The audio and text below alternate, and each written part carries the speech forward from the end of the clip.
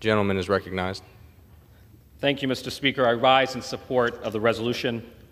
Iran is the leading aggressor in the Middle East, the leading state sponsor of terrorism in the world, and a longstanding oppressor of its own people.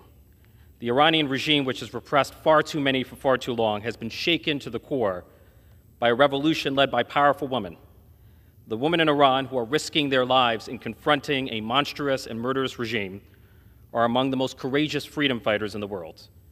The United States must stand unequivocally with our Iranian sisters in their fearless fight for freedom.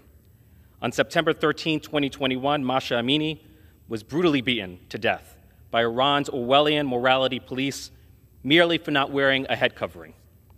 Out of the tragedy of Mahsa's murder came a spontaneous groundswell of thousands of Iranian women rising up for their freedom, some removing their head coverings and cutting their hair as a poignant form of protest.